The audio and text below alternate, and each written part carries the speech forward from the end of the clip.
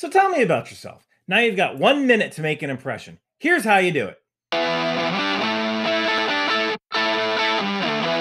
Okay, I get it. A lot of us became software developers because we like computers better than people. But these days, software is written in teams, so you're going to have to talk with people. And one of the most common icebreaker questions you're going to get in an interview is very simple. Tell me about yourself. Now, answering this question might not get you the job, but if you mess it up, it might set the tone for the rest of the interview, which might not get you the job.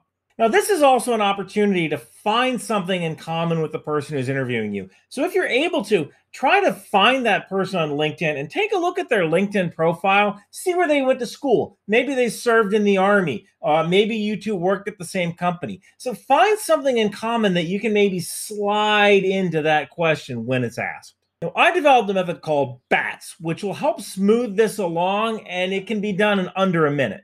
BATS stands for Brief Work History, Academics, Technical Achievement, and Sports. Think of it like an elevator pitch, but for you. And now what I need you to do is when you develop your own BATS, you need to practice it in the mirror or on a webcam until you have it cold. B stands for Brief Work History. Go over the past 3 jobs or the past 7 years and just give a general overview of your position title and what you did. A stands for Academics. Go over the degrees you have, where you went to school, and any certificates that are pertinent to the job. T stands for Technical Accomplishments. This is where you're going to put the Raspberry Pi Subway status board that you made, or the gaming rig that you developed, or maybe the open source projects that you contribute to.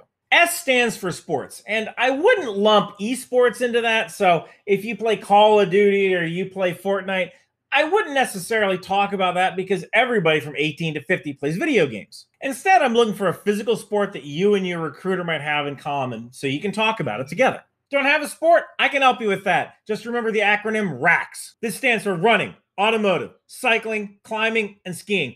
And if you're in South America or Europe, substitute the skiing for soccer.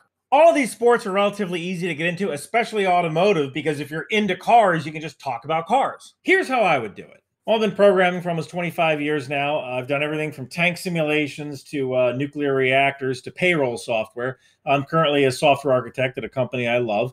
I went to NJIT for my bachelor's and my master's. I'm currently in school at University of Maryland for cybersecurity. I have a YouTube channel where I teach people how to pass job interviews, and I'm an avid runner and triathlete. So practice this on your own, and good luck on your next interview.